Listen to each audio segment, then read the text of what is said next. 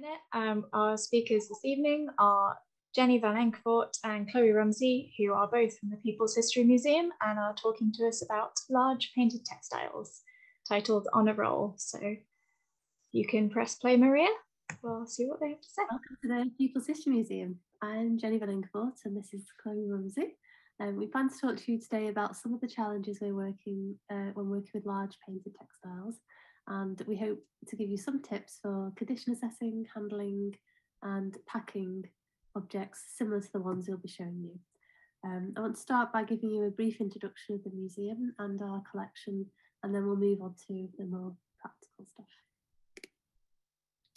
The original museum was founded in the 1960s by a group of activists who collected historical campaign material out of about the rights of working people. We're known as the National Museum of Democracy.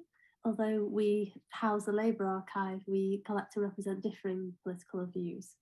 In recent years, we've also been involved in campaigning, in particular for standing up for refugees and against the police and crime bill. In 2010, we had a HLF-funded redevelopment to expand the gallery space and create a new conservation studio. The studio is actually situated where you can see the wraparound window, like a slit cut into the building in the image here. So this is the studio from the inside. It was specifically designed in collaboration with my predecessor, Vivian Lockhead, seen here working on a banner and the image on the right.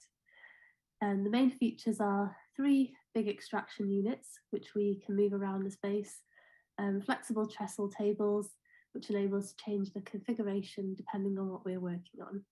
There's also floor drain and tanked floor to enable wet cleaning, with a hand-operated hoist to test supports and take photographs. We also have a separate office area and dialab and a storeroom sort of coming off this main space. Another key feature is our mechanical banner hoist, which runs the full length of the building from a separate room and allows us to safely move the large banners up from the basement to the studio. And then the final feature to mention is the window that we have in the gallery where visitors can watch us work. We actually plan to update this area soon with video playing when we're not here, and offer more interactive and accessible elements. So, moving on to the collection. We hold the largest collection of political material in Britain. This includes objects relating to the fight for democracy and universal suffrage. The focus of this talk will be the trade union and political banners, of which we have 478 at the last count. The banners nicely demonstrate the transition from early handmade, homemade objects to commercially almost mass-produced pieces, through to rough and ready protest banners of the type that we see on the streets today. PHM's more recent acquisitions focus on activism, representing the rights of all to live in a fair and more inclusive society. I'll not go into too much depth about banner manufacture or stories for individual banners unless it gives context of the damage that I'm describing. It's useful to note here that it is common for banners to be changed and altered during their working life, which is the most part go on to form part of the object's history. This slide shows two of the earlier banners on the right, which would have been like a flag-like configuration originally, but both have sleeves sewn to the upper edge. Early banners were carried like flags along with a sleeve down one side, sometimes decorated with fringing or ribbons, often double-sided and waved by a single person. They were often produced by local artists, sign writers or tradespeople, those with the skill to paint or draw also. Our earliest banner is dated 1821, which is the tinplate workers banner you can see on the lower right. The majority of banners in the collection are from the late 1800s onwards. The banner on the left was used in the Preston Guild procession, which was held every 20 years. We know that the frilly borders were added for one such event, probably in the 1950s. The next few slides are included to give you a sense of the kind of conservation problems associated with this type of object. They are challenging not only because of their size, but also because of the inherent fragility of their construction. We also have to bear in mind how the objects have been used, the stresses and strains they have been put under during their working life. This includes physical stress, exposure to fluctuating environments, This is the coachmaker's banner, the largest of its type in our collection, at 3.8 metres wide, and the image of the left shows it in use with the carriage that was made especially for it. No two banners are the same, and construction techniques vary between makers, but the most common type are like this, typical trade union style banner by George Kenning. They tend to be made from a single piece of silk or panels joined together, but often painted on both sides, with the paint occupying the same space on each side. Borders are sewn to the sides and lower edge, with pole loops at the top and a fringe along the bottom. Guide tapes which are used to control the banner during use. 3 poles were used to carry the banner, one along the top, fixed to one on each side.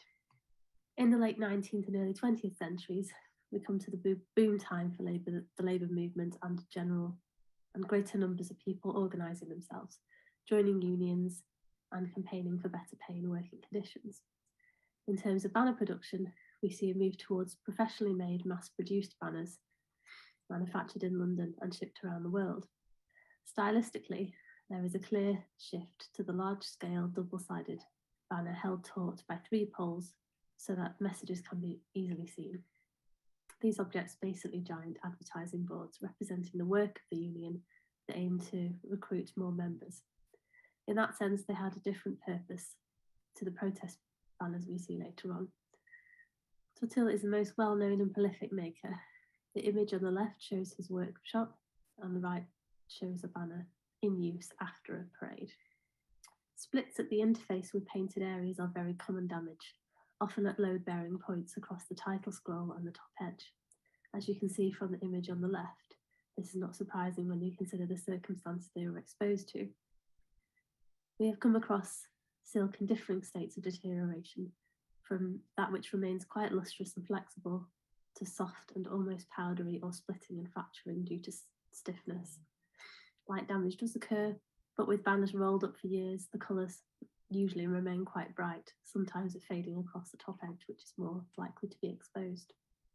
We often see damaged borders, torn often at the lower edge as they are held back during use, similar to the kind of damage you see at the fly end of flags. Sometimes we find repeated holes or dye transfer when damage, such as damp or pest infestation, has occurred, while the banner has been rolled. This is common because of the situations banners are usually kept in when not in museum collections, for example, attics, basements, or churches. Also typical and related to storage in the original banner boxes is horizontal corrugation of the paint and textile sections, caused by rolling tightly around the original pole. The trouble with this is that banners are usually nailed to the pole, so intended to be stored like this and kept in their wooden banner box. This is probably acceptable when the banner was new and still quite flexible, but the paint stiffens with age and wants to conform to this shape. We'll talk a bit more about the pole issues in the storage section. Sometimes banners have become disassociated with their poles and box. We do sadly come across ones like the image on the left, which have been folded for storage, including the painted sections. This of course causes deformation, splitting, and paint loss along these fold lines. The banner on the left is one that Vivian was presented with, and it's folded into a neat little parcel. Other factors we encounter are old repairs, such as tape.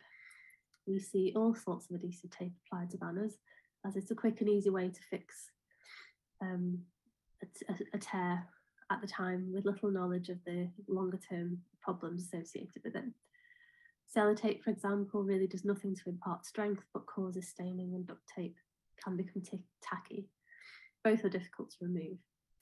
Sometimes you find nicely applied tape or fabric patch repairs made by restorers, like the one in the top corner, which has been painted over quite sympathetically. In this case, the patch was readhered as it was considered part of the object's history. It is common to see stitch repairs through the paint, like you can see on the lower image.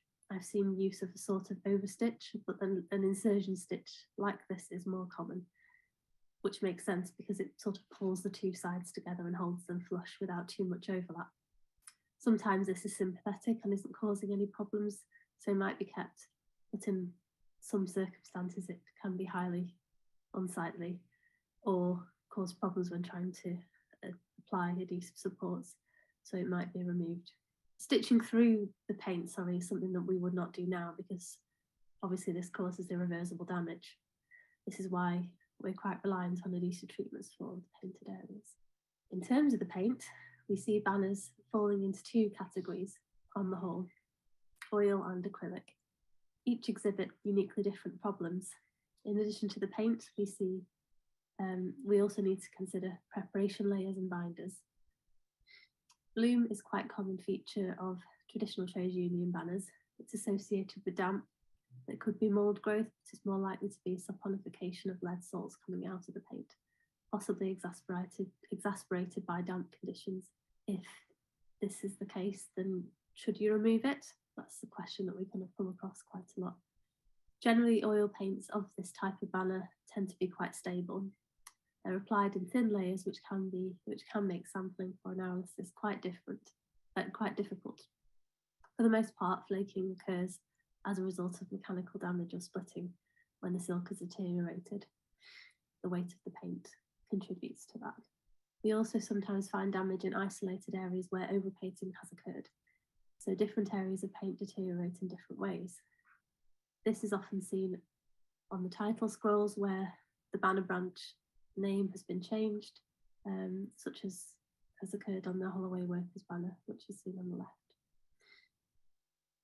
This has been heavily overpainted with acrylic, and it's very shiny and slightly distorted, but not currently tacky. It's one that we always have to keep an eye on when it comes out for display. The paint is thickly applied, and I would expect to see more damage and loss. The banner on the right is quite high in impasto in some of the areas, and it was shedding quite heavily. It was found also to be layered with shellac, which contributed to its deterioration. Sometimes you see abrasion of the painted surface, but it is still quite stable, like the one in the lower image. We have a number of this style of banner in the collection. It's a primed canvas and the paint is quite thinly applied. Brushing a finger across the surface is a good way to gauge if the paint is loose. If it comes away or feels grainy, you know it's actively flaking. We also look for signs of lost paint in the packing materials. The image at the top left is an acrylic paint, which we know to be problematic to clean and often exhibits flaking. This banner is fully painted and suffered mechanical damage in the past. It's not currently tacky, but it's one that we have to check when it's requested for display. These are examples of some of the problems associated with modern materials on banners. The upper left is polyester ground fabric, which is stable, but the lettering is gold lame and with a plastic coating, which is starting to shrink up in the pages. Below that is PVC coated banner, which we are seeing much more because they are cheap and easy to print. We expect this one to become tacky as it ages. They are a problem, and we get offered banners like this all the time. We're currently working on a contemporary collecting policy to encompass objects like this, which have a predictable lifespan, so we can decide on the best way to store, display, and potentially dispose of them in the future. The lettering on the top right banner is made from strips of PVC coated adhesive tape. We have also come across the use of unusual materials such as electrical insulation tape, sticky back plastic, and laser printed paper stickers, which features on the lower right banner, all of which degrade in different ways and are likely to worsen beyond meaningful use. I've added this one as an example of what can continue to happen in storage with modern media. This banner was rolled around a wide diameter tube, which was great, and then interleaved with tissue. It was likely that the paint was fine 15 years ago when it was rolled, but it has deteriorated in that time, becoming tacky and stuck to the tissue in places. This is as far as we dared to roll it without causing more paint loss, so it was re-rolled until we were able to bring it out into the studio and treat it. Interleaving with double-sided silicone release paper would have been more appropriate. We also tend to use this for banners which have been treated with a lot of adhesive for the same reason. That's what's happening in the image on the right there. At least in this case, the banner was sticking to the tissue and not itself on the roll. I have seen previous evidence of this when paint's been transferred from one side to the other. When assessing banners for treatment, we start by creating an area to work in. Space is an issue for most people, I'm aware, but we are very fortunate with the facilities that we do have. Generally, I would recommend working on a clean floor where possible for short periods, rather than worrying about trying to find enough table space. If it is a rough surface, then clean blankets and dust sheets would be useful to prevent paint from getting splashed. Where possible, it is best to work in a pair. This makes handling much safer. We will talk about this in more detail later. When first unrolling, go cautiously, especially if it's rolled around the top wall in case elements are stuck together. Aside from that, we are looking out for a common damage as previously mentioned, paint or silk fragment loss. Is common, so be prepared with sample bags just in case. Being observant of the sounds of the paint during examination is important. We have noticed distinctly different sounds as a banner is rolled and unrolled. You would expect it to make a deep crackling sound. Earlier paints are usually more thinly applied and sound more papery, whereas acrylic can sound sticky even if it's not tacky. The sound clip will demonstrate this.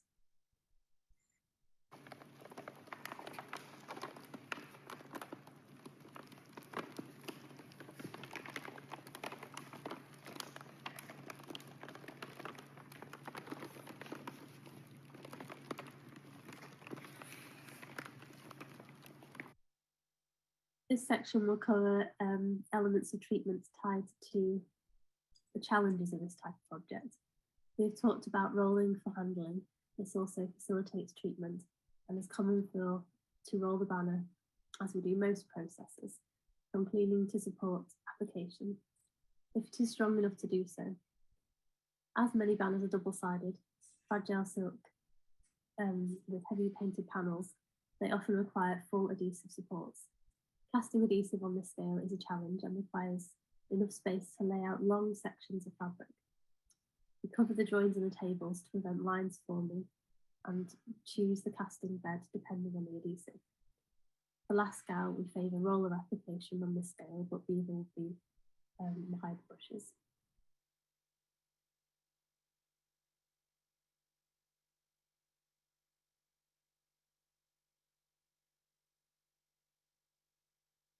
Once cast and dry, we are able to roll the supports for reactivation so they are a bit easier to handle.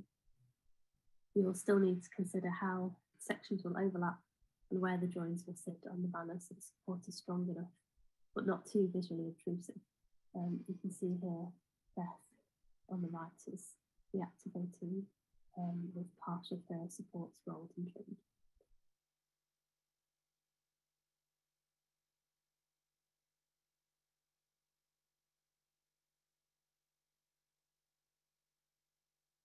Sometimes the painted panel requires full support. If it does, it may need a different adhesive, which can be cast separately or together using templates where the paint is exposed. You may need to trim the support at the edge, again choosing a suitable overlap onto the painted section. We also use rolling to facilitate cleaning, which reduces handling. So the image on the top left demonstrates how we would roll. We would clean along the roll as we worked along the surface. So as Jenny's mentioned, we're really lucky in the studio to have lots of facilities designed for the purpose. We have the hoist, which is designed to accommodate the largest of the banners in the collection. So that's the Coachmakers banner we saw earlier. We use this for photographing the banners for the collection, and for media purposes, but also for the process of treatment. Many things like stretching, tearing, and wonky manufacture can cause a banner to hang and roll badly, and this causes bag increasing in stresses and strains, and that all causes damage over time. Many of our treatments try to correct these things as much as possible and to make the use and storage of the banners safer. And we use the hoist to check how they're hanging before treatment, if it's safe to do so, and during treatment in applying the hanging sleeve. These sleeves spread the weight of the banner evenly like Velcro backing, and are often white, as you'll see again in a little bit. The next video is during the process of adjusting the sleeve to support the banner evenly. You'll see that some of the areas are a little distorted, so Beth knew how to correct them for a nice even hang.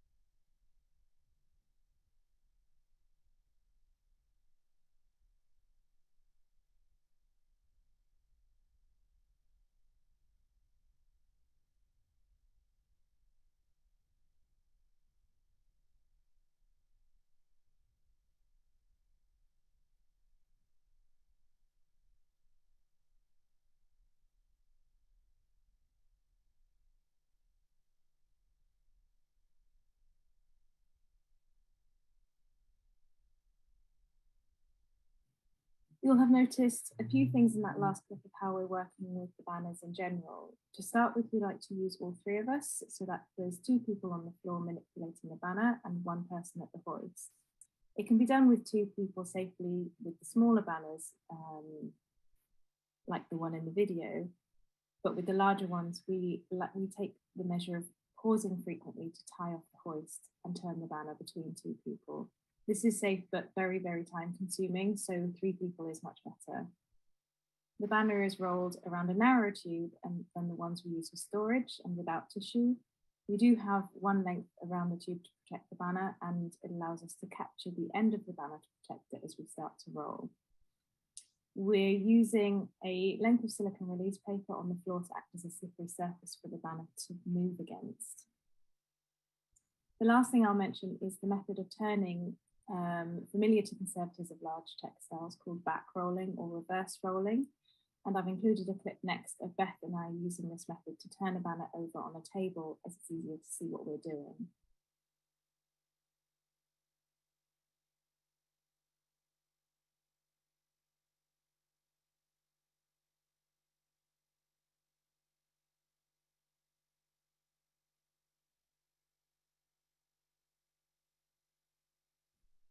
The 2 images on the slide now are us hanging banners in the galleries, which we'll talk about in a little bit.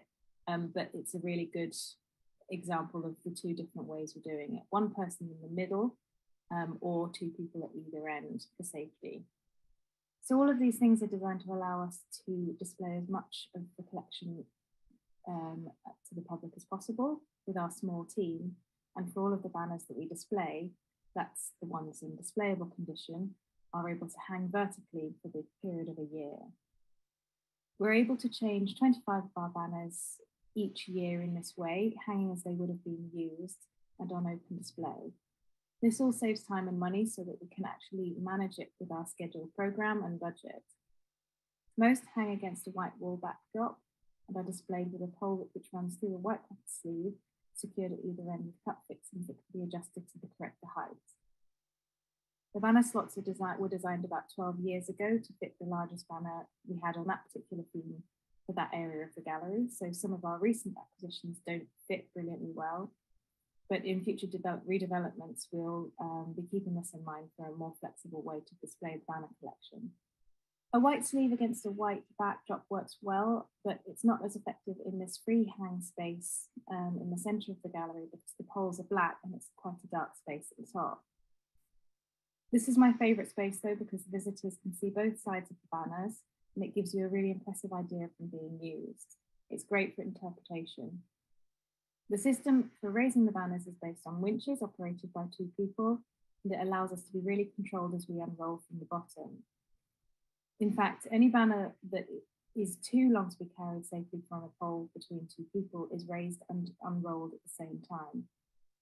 We'll see the process in the next video. We start by unrolling the banner from the storage tube so that the packing materials aren't in the way and kept tidy on the tube.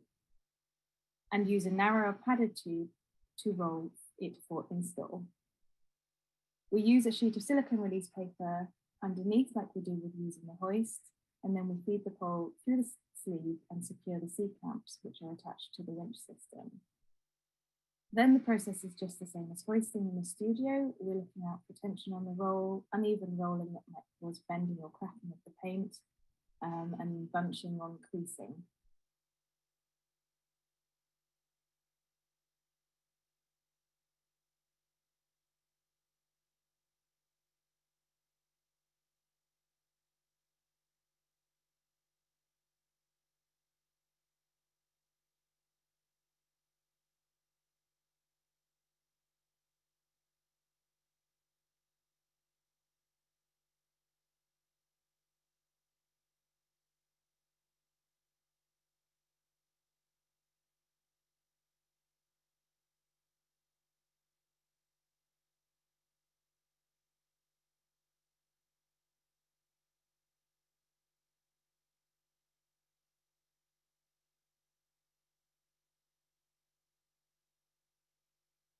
So that brings us to the storage of the banners long term.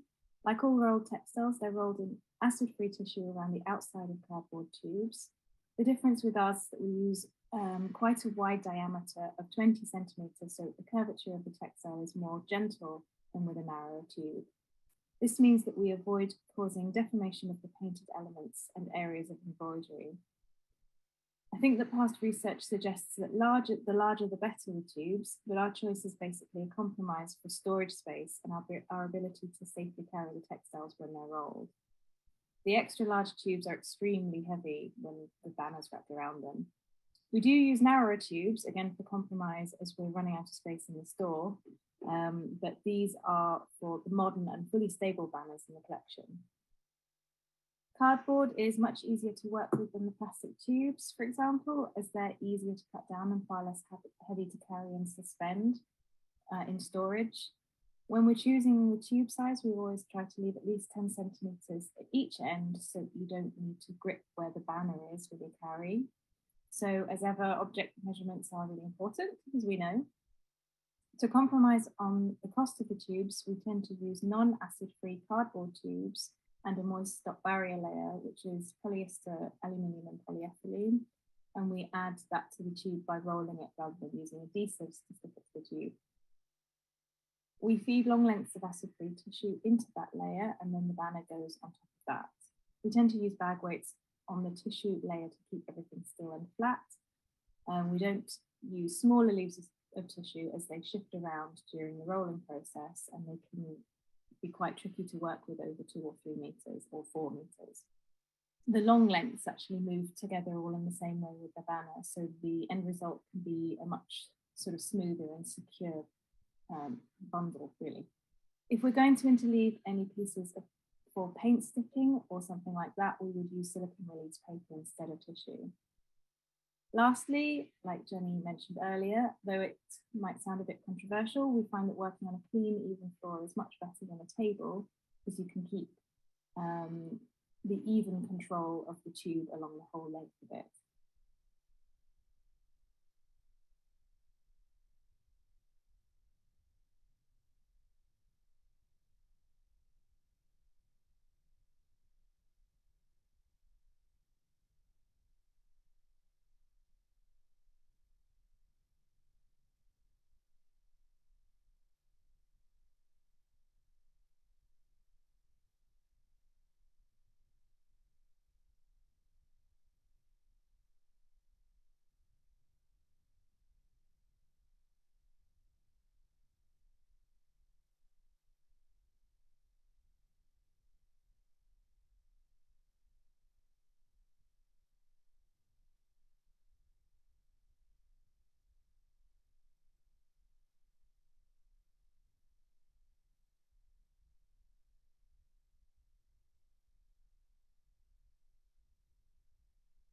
Most banners have a natural way they want to roll, usually based on how they've been rolled in the past. And the behavior of the painted panel usually dictates which side we roll outermost on a double-sided banner. Textiles painted or embellished on one side should be rolled with decoration on the outside of the roll to prevent compression of those layers. We usually start at the top of the banner and work down, but we do occasionally find the top poles still attached, as Jenny mentioned, and in those cases we would start at the bottom edge of the banner and roll up, then securing the poles in place on the banner tube using cotton tapes. We try to get an even roll by keeping everything as straight as possible, and we're always watching out for creases forming as the banner moves and travels with rolling. We ease these out as we go as much as possible. With some banners, it works best to have one person in the centre of the tube following the roll, and with others, 2 people is better to help adjust it as it's going. The last layer is a Tyvek wrap, which we catch into the tissue at the end as a dustproof and splash-proof layer. At this stage, we also like to lay the cotton tapes out underneath the edge of the Tyvek so that when you roll it over, they're all in the correct position. And that means that all the layers are kept secure until they're tied together, evenly placed along the tube.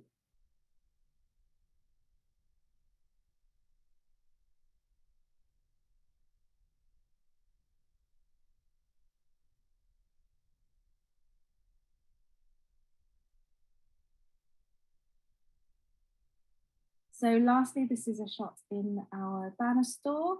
They're suspended on racks, as you'll have seen in the last video, of the trolleys that we use in our studio. They are aluminium tubes suspended at either end by V-shaped cups. If we need to do it place them down temporarily, we'll use plastizote blocks to keep the banner from sitting under its own weight for too long.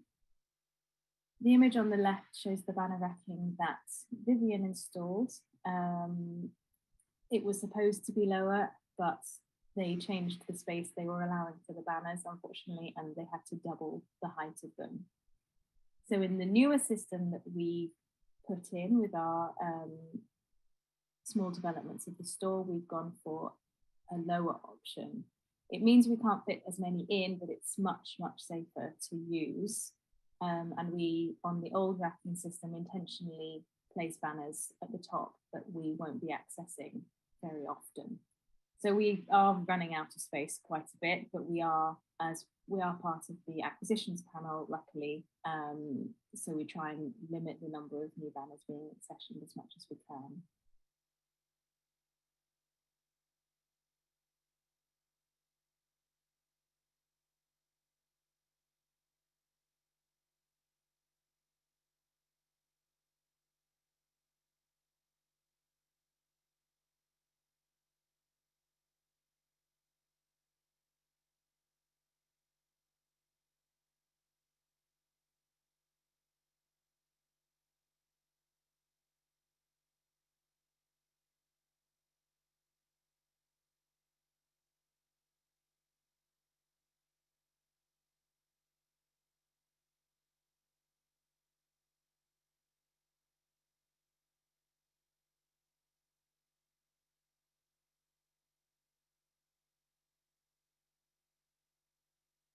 So that's it.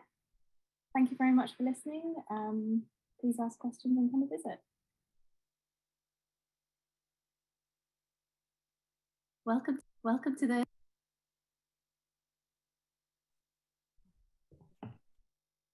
That's great. Thank you very much. If we could ask the 2 speakers to unmute themselves and turn their cameras on, and we'll go for Q&A. If you could stop sharing your screen, I think, Maria.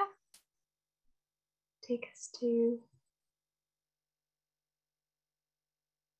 Oh, there we go. So we've had a few questions in the Q&A, which Jenny has been very efficient at answering, but if we could go back and just go over them a bit for those who haven't spotted them.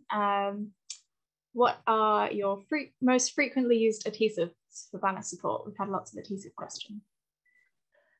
So generally we're using Lascaux quite a lot for both the textile and the painted elements, but sometimes we do use Beaver 371 on the painted elements, but we wouldn't use that on the silk elements because that's what's appropriate to use on textiles. But I'd say Lascaux is kind of most commonly used.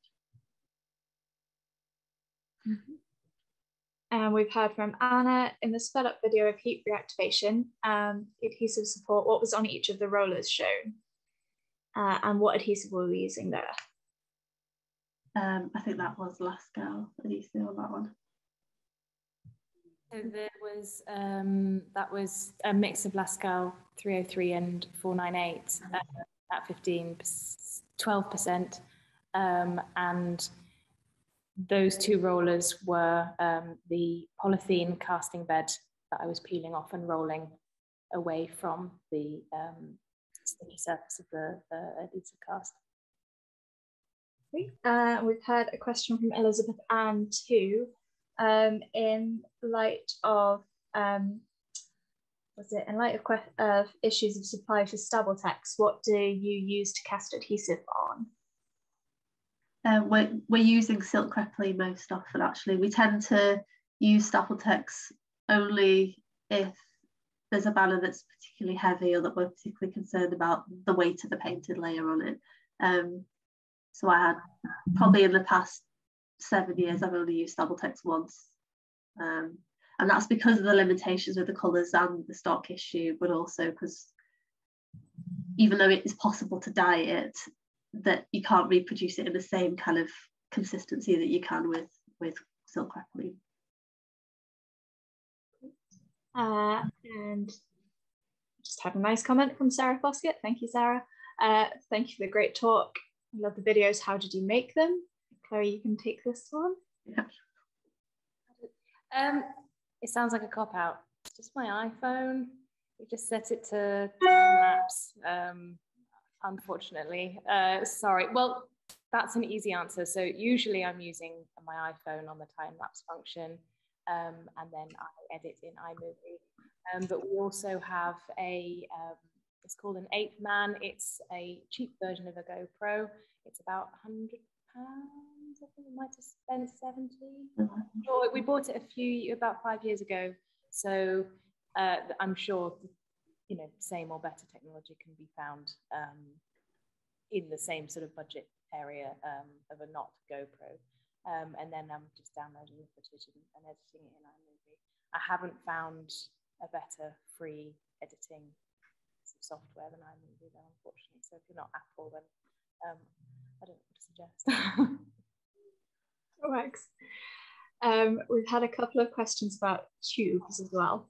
How long are the tubes suitable for use, and do you change the acid-free tissue over time? And we've also had a question about where do we get our tubes from? So the tubes are from a company called causeandtubes.co.uk.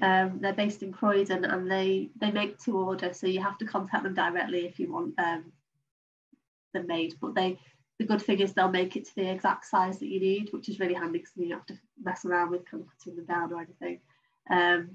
They are fairly expensive. I think the last batch I ordered, they were about £75 each. But I think if you were doing a bulk load, you could actually negotiate a discount, which is what we did when we had to do a storage project a couple of years ago. So they are, they're used to dealing with weird requests from us in terms of like the sizes of the tubes and things like that. In terms of how long we keep them for, that's a really good question. We haven't been replacing the tubes because we're using the moist stop barrier layer, but I mean, it's probably something we can consider in the future, how long the tubes are kept with the banners for. In terms of the tissue, that is replaced periodically, and you can tell when it's yellowed and it's obviously absorbed acidity there, and we would just replace that if we had a feeling that it didn't look like it needed to be replaced. Great, thank you. We've also had a question from Ksenia about what the maintenance regime is during the display period. So monitoring of dust levels and so on. We do use dust slides in the gallery spaces sometimes, but we have to put them in certain areas because we've experienced them being moved by visitors before, because the barrier space that we have between the visitor and the banner is less than it ideally would be. So we do a weekly banner check to sort of keep an eye on the displays and look for damage, and that also gives us a chance to kind of just generally keep an eye on the objects. We don't take them down and clean them regularly. They're cleaned when they come off display, or they're obviously treated before they go on display. So there's no sort of in between dust cleaning when they're on display. Great, I think that's the questions we have for now. If anyone has any more, do drop them in.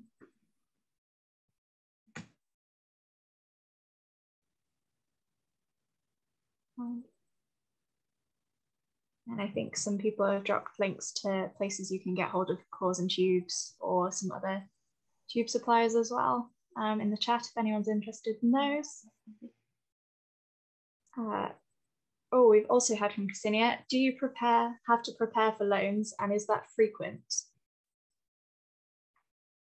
Sorry, what was that? Do we prepare for loans of banners? I presume it is, and is that frequent?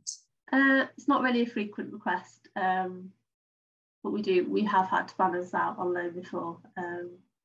Usually we would assess whether or not we would go ahead with the loan based on the condition of the object, because it's we don't really have the time to do extensive treatment for loan objects unless it's something that could be paid for and scheduled in with enough time, because we've got usually have a cut-off of 6 months before the loan. It doesn't often give us enough time to do treatment, because we're working on other museums objects as well as our own, and we're usually booked up at least a year in advance, so actually scheduling those in 6 months is not really feasible. So unless we have a longer lead in, it's often that we would just have to decline if somebody requested a ban that needed a lot of conservation work.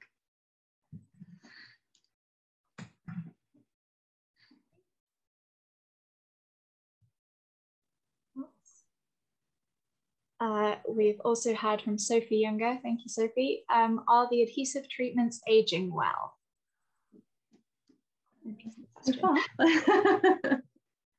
Yeah. Actually, Beth, you're going to be treating an object soon that's been treated by the studio and then gone out and come back in again, so you'll be able to comment on that after you've actually got your hands on it, won't you? I think when the ones that are kept within the museum environment that we can kind of monitor conditions, we've found they've been all right, and where we've had problems, it's when things have gone back into unsuitable environmental conditions, and that's when we're seeing the potential for adhesives to fail. So watch this space. We might be able to report on that a little bit later in the year. Soon, hopefully. And do we know visitor numbers per annum for PHM? I can't remember. Do you know off the top of your head, Kloe? Sorry. Yeah. Someone does. Someone does. Yeah. We definitely get busier periods where handling of objects is more of a concern, and it's usually when we've got big school groups in. But yeah, actually that was. I can't remember off the top of my head. Has anyone else got any last minute questions? Well, I'm sure if anyone thinks of anything, if you contact the Icon Textiles email account, I can put you in touch with Kloe or Jenny. But we've had one last comment from Nicola Yates. Thank you very much for your talk. Shows the problems of dealing with large banners brilliantly. I'm going to say we've had some nice acid-free tubes from Kloe. They're expensive, as you say, and we're just using them for new acquisitions where we can. Otherwise, we use moist stock on non-acid-free tubes. It's nice to hear people are doing the same thing. Okay. In which case, I'll say thank you very much to Kloe and Jenny, and to all of our other speakers today. And thank you for coming. And I think we'll wrap up the meeting there. Thank you very much.